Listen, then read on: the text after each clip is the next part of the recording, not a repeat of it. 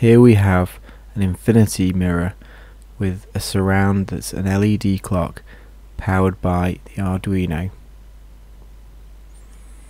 As can be seen here, there is an LED strip which is of the WS2812, and here is an Arduino Nano connected to a real-time clock. There's a battery which enables the time to be retained when we turn the power off, and here is a rotary encoder with a push button.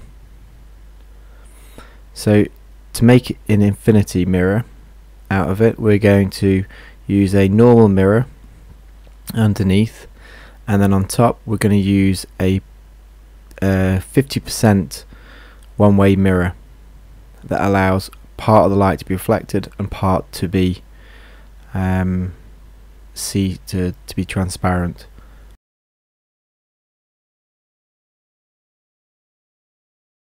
Now I have cnc'd this plywood to create slots for each of the LEDs, and here you can see that I've painted each slot white and then the inside black, and that's to emphasize each light, and then I put that on top of the one-way mirror and then put the normal mirror on the back, get it screwed down.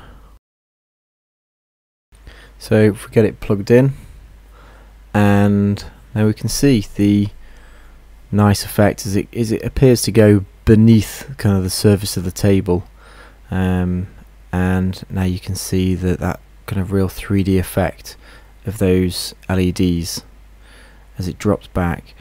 Right, with the light off, this is where it comes into its own, and as I mentioned before, you've got the LED holes, which means even though you can't see the light from a certain angle going down, you can see it at the face. And so there we go. That is the LED clock with the infinity mirror, powered by an Arduino, all open source. Thanks for watching.